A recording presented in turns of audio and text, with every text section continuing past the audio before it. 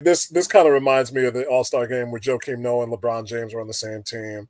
Noah threw LeBron an oop, and he had already talked about how much he hated the Heat and respected them as competitors, but hated LeBron and them boys. But when they were on the same team in the All-Star game, they played together. So Siobhan, I don't think I highly doubt we would see anything noteworthy. But what's that experience if you've had it, if where you've had to play on the same team as a competitor that you got into it with in the past? So, a bunch in this. And Region Rev, the selection process was interesting. Shows the WNBA coaches realize their skill. Yes to the coaches part of it, and definitely yes to the interest. We can have a whole separate 30-minute discussion about what happened with All-Star voting. Like, why were the Olympians even there to be voted for? Why? Just there's a bunch of things. To Bragg's question, I will say it's one game.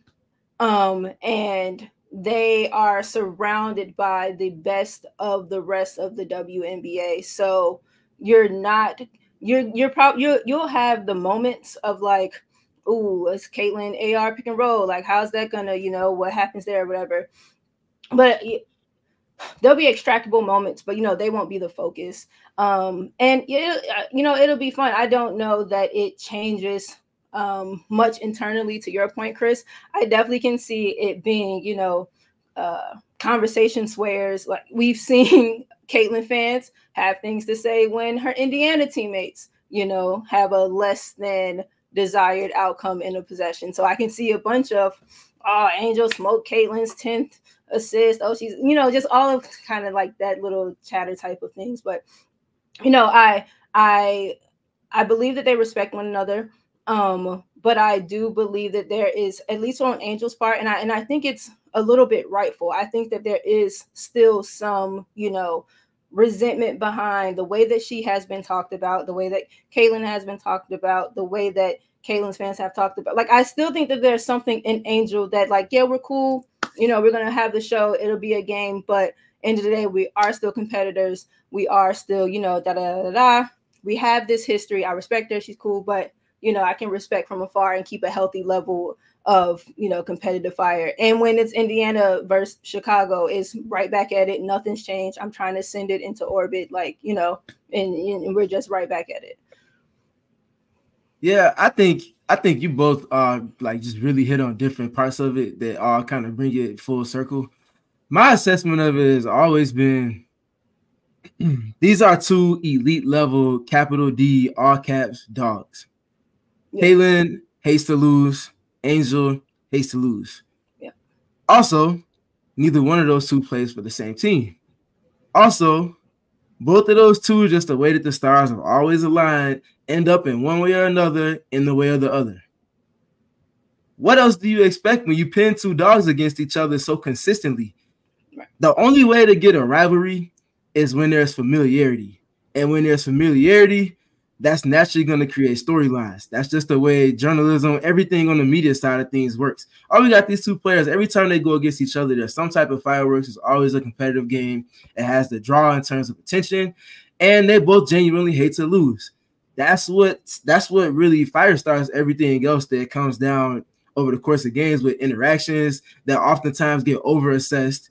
Nonetheless, those are two dogs, and I wouldn't expect anything less. When you pin Kobe Bryant up against any other superstar, you knew there was smoke. When you pin Michael Jordan up against any other superstar, you knew there was smoke.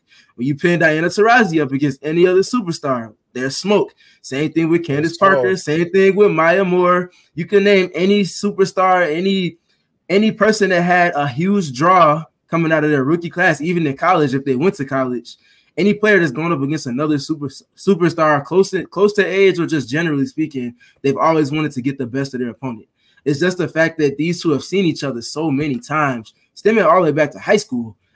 If I'm not mistaken, maybe even AAU if I remember correctly. But the fact that they've just gone against each other so consistently, that's what's kind of leading up to what it is now. I think it's great for the league as long as it's continued to be kept basketball. And that's the only plea that I have in it. Keep it basketball. Keep it basketball. It's too much to talk about on the court to let it go elsewhere. Well, that's interesting too, because when I happened to be in that Twitter space earlier, one of the people that came in when they were talking about the dichotomy between Angel and Caitlin is, shout out to Drea from Jamaica. She said that she didn't think that Caitlin was as good of a W player because we'd seen more from Angel outside the lines, discussing things outside the lines, talking about socio-political issues. And I think that's an interesting question, which I'm difficult to navigate because it matters. Like, we all know it matters, especially in this league where players have stepped up in so many ways. We see it from Breezy Turner every day, Elizabeth Williams on a regular basis. And so that's when I think you get into the question, which we haven't talked about, which also takes way more than a 30-minute conversation to discuss, is how much can and should that factor into how you carry yourself as an athlete and not just a basketball player. We all silly like the mayor.